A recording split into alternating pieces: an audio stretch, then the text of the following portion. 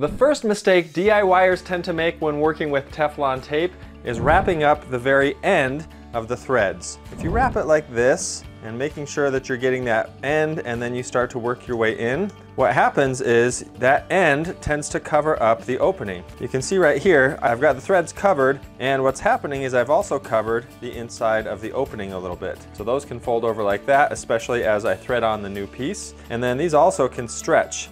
Look at how flexible and stretchable these pieces are. And you could literally cover up the entire thing if you wanted to. But a lot of the times this stuff ends up getting inside your water flow. It ends up causing some issues, and you just don't need to do that. Instead, we can just start at the first thread or a little bit after. I'm gonna hold this in place, start wrapping, and then you can see my first thread is exposed there, and that's okay. We do not need to go way far towards the tip or the front of the fitting. This is going to be sufficient. And with that, a little bit of follow through there, we can now thread this on and nothing's going to get caught and cause any blockage over on this side. The second mistake DIYers tend to make is wrapping in the wrong direction. You may not think it matters that much, but you may have noticed I just wrapped clockwise as we're looking at the opening. If I take this and go the other way, I wrap this way, this starts to cause some issues. I'm going to break this off, flatten it down, and then if we grab a fitting, let's say a cap here for example, and then start to thread this on right there. So right here, I'll move this so you can see it. I'll keep that right where it was. And then right here, this has started to bunch up and literally unwrap itself. If we were to keep going, it'll keep unwrapping. And yeah, it's just wrapping all the way around. It's grabbing a whole chunk of it. Like this much is already loose right here. It's just unwrapping the entire thing. Then if we take it off and take a peek, look at that, there's actually no thread tape on the actual first couple of threads here because it's pushed it off as we went, basically making this void and pointless. That's why it's important that we always go in the same direction that the new fitting is going to be threaded, which is almost always going to be clockwise as you're facing the opening. So wrap it like that, pull it off, and then follow it through. Now, as I put the new piece on, the cap, it's going to actually tighten it and grab as it goes. It's not going anywhere. There we go.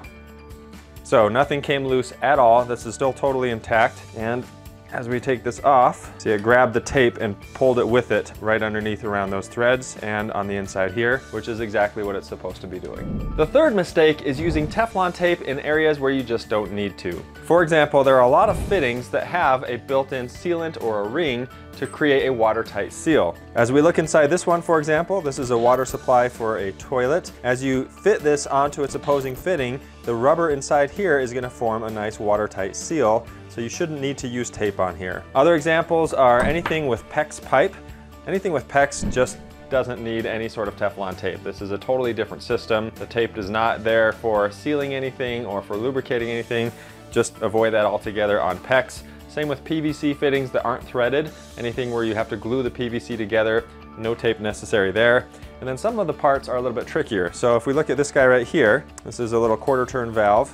And you see it's got the little compression fitting ring right in here. That means that we ideally shouldn't need to use any Teflon tape on this either, since this is what's going to be doing the sealing. It's not relying on the threads to actually form the seal. It's relying on the threads to create pressure on that fitting ring and to make sure nothing escapes through that. Same thing on this top piece here. If we open this up, we've got another compression fit ring or compression sleeve in there, and same idea there. The threads aren't there to seal all the water off. They're there to basically squeeze down or clamp down on that compression fitting to make sure it's a tight fit. That said, a lot of people will tell you, and I agree, a lot of times it really is okay to put a little extra Teflon tape on something, especially if you're not getting the seal or the watertight fit that you're expecting. So try it without tape in those circumstances. If you have an old ring, an O-ring for example in there, or a rubber seal ring in there that's just not holding the seal well, ideally replace it.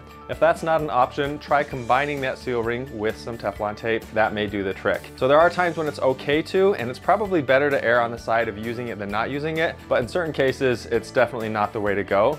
And a part of that is putting too much on can actually cause the compression essentially, or the threads, to have too much pressure and they might crack or split the fitting. So you want to avoid that as well. The fourth mistake is actually applying the tape incorrectly. Not just applying it in the wrong direction, but not putting sufficient pressure on there to get it to create a good seal and to hold against itself. This can be really frustrating if you've experienced this. Now you'll notice that what I'm typically doing is I use my dominant hand's index finger. I place a bit of the tape on the threads and hold it with my other hand. wrap it around, and what this does is I'm pinching this with my thumb, and that allows me to apply pressure as I wrap this around. I can kind of pull it, and after that first round I don't need to hold it anymore, and then I can just pull that with whatever amount of tension or pressure I want, get that wrapped around, and it's going to do a great job at holding on, and I can do this one-handed. Then when I'm ready, I usually like to hold it with the other hand real quick and hold it inside here, pull it, let it break, and that'll just snap off and then follow through. Now with this, that's going to be very easy to work with. I can thread anything I need to on there and it'll do a good job. What I see people doing a lot is actually holding it like this and then wrapping it around like this way. And then what tends to happen is you don't get the same pressure unless you're creating that yourself. If you wrap it around like this and you don't get it tight, then when you go to pull it off and thread it, you might have little bubbles in there, it might be loose, you might have done a sloppy job or crossed it over or overlapped it, anything like that. So the easiest way to apply this and to put that pressure, again, is just to use your index finger, and remember you're kind of holding the back or the top of it against the threads. I'm going to apply some right on top, put my finger in there, and then start wrapping. And after that first wrap, you should be able to let go and then finish the job. And that allows you to apply even pressure on it, give it a nice tight snug the whole time, and that gets the Teflon tape right into those threads right where we need it. Snap it off, follow through, and you're good. The fifth mistake I see DIYers making is not wrapping the tape around the threads enough times. I think there's a fear of overdoing it, and I understand that, but I always defer to Roger Wakefield on this. If you don't know Roger, he is kind of the master of YouTube plumbing, all things plumbing. He's been a professional plumber for many, many years, and if it's good enough for Roger, it's good enough for me. And he says, and then on this thin tape, I'm liable to go 6 or 7 wraps. The reason being, it's thinner than normal. 6 or 7 times. So that works for me, and one of the reasons is, let's check out the actual manufacturer's directions on how to use this tape. What it says is, apply the thread seal tape a minimum of 3 wraps, using care to wrap in the direction of the thread rotation. Be sure to keep the tension on the tape while wrapping.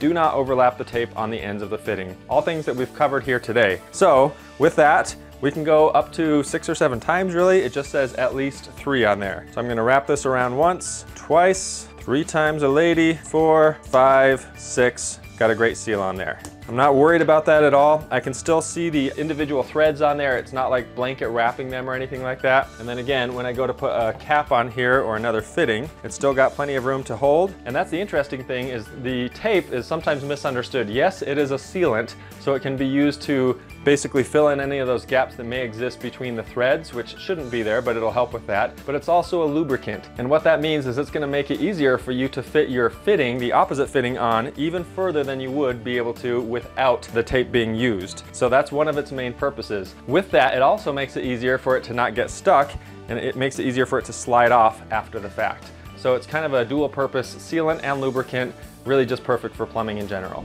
The sixth and final mistake I see DIYers making is just relying on the Teflon tape itself, when sometimes that's not quite enough. Aside from getting a good fit and applying the tape, sometimes you need what's called pipe dope or thread sealant. So there's a few different options here. These are actually all from Rector Seal. That's one of the more popular brands, but there are other brands out there.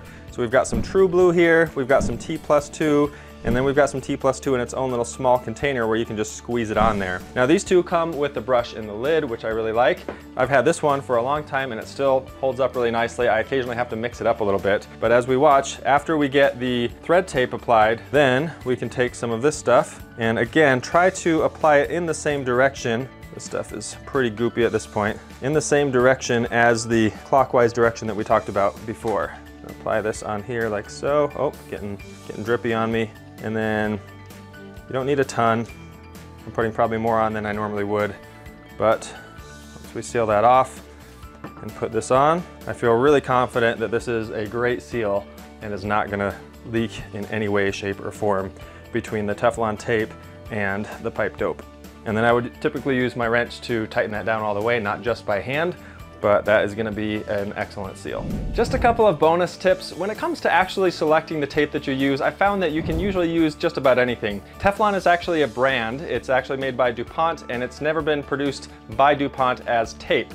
It just means PTFE, or polytetrafluoroethylene, something you'll probably never need to know. So PTFE, Teflon, they're kind of used interchangeably, like facial tissues and Kleenex, or search engines in Google and that sort of thing. Now I actually go to Harbor Freight typically and purchase just a big old 10-pack like this. It costs next to nothing. You can get these rolls for maybe $1 a piece if you buy them at the hardware store individually.